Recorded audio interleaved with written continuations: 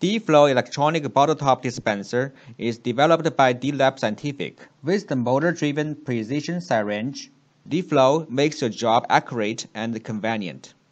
To dispense liquid of predefined volume to make aliquots as a stepper, or to dispense liquid at free will. dFlow is surely a good choice for liquid dispensing, aliquot sample, and reagents. The instrument is composed of two parts, the main body and the controller with display. On the control panel, there are 4 touch keys and 1 control knob. Press the keys to fill, dispense, preview, or set up protocols. On the back of the controller, from the left, there are power switch, 0 is off, 1 is on, remote control handle port, reserved communication port, charging communication port, and the main body port. The accessories include a remote dispensing pipe, which keeps the operator away from the reagent bottle. The control knob on the remote control panel is the same as the one on the control panel. To fulfill remote dispensing, or corrosive or volatile chemicals, for the sake of human safety. Let's check how to assemble dFlow dispenser. For brand new dFlow or those have been put away for a long time, it is necessary to check both valves. Poke the valve slightly with the pin tool and ensure the ball can move slightly.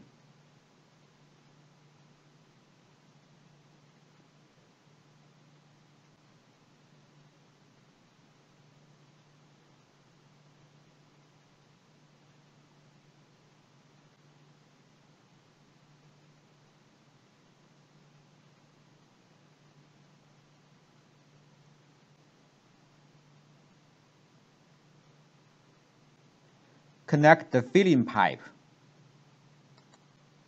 Then install the main body on the reagent bottle. We offer 5 kinds of adapter for most common bottles in laboratory, for you to choose accordingly. Connect the dispensing pipe.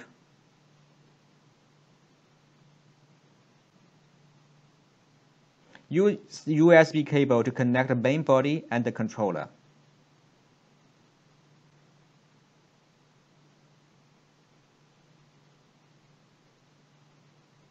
At the end, you can adjust the view angle of the control panel within 45 degrees from perpendicular. Power on, light up the display. For brand new dFlow, those out of use for 1 week or longer, those disconnected from the bottle or the dispensing pipe, it is necessary to pre-fill before dispensing. Press the key on the top right for 2 seconds. Drive the piston up and down for 1 round to perform the pre-fill procedure.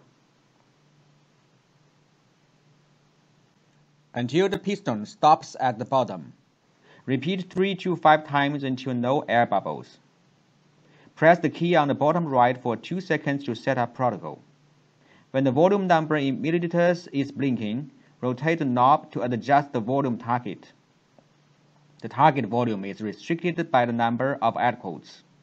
If there is no aliquots, namely n equals 1, the maximum target volume is 99.9 milliliter. When you make aliquots, namely n is greater than 1, the maximum is the quotient of 10 milliliter divided by the number of aliquots. The maximum volume decreases as n increases. Press the setting key shortly to make n blinking. Then rotate the knob to adjust the number of aliquots up to 50. Press the setting key again to make U blinking. And rotate the knob to adjust the filling speed from the slowest level 1 to the fastest level 16. Normally level 7 or 8 is recommended. Press the setting key again to make D blinking. And adjust the dispensing speed accordingly. Hold the left top key to fill. Hold the left bottom key to dispense. To use the control knob, rotate it to adjust the setting numbers. Click it to dispense or fill.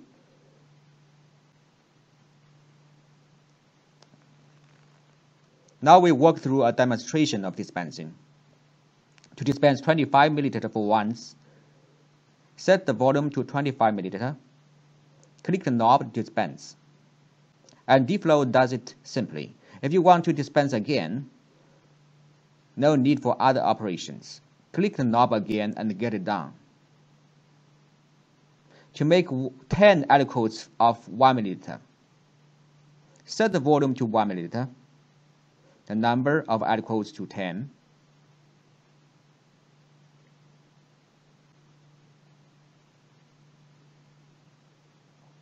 click the dispense key to dispense the first aliquot, click again to make another, and so on until 10 aliquots. Click the control knob to refill dFlow, and go on making aliquots.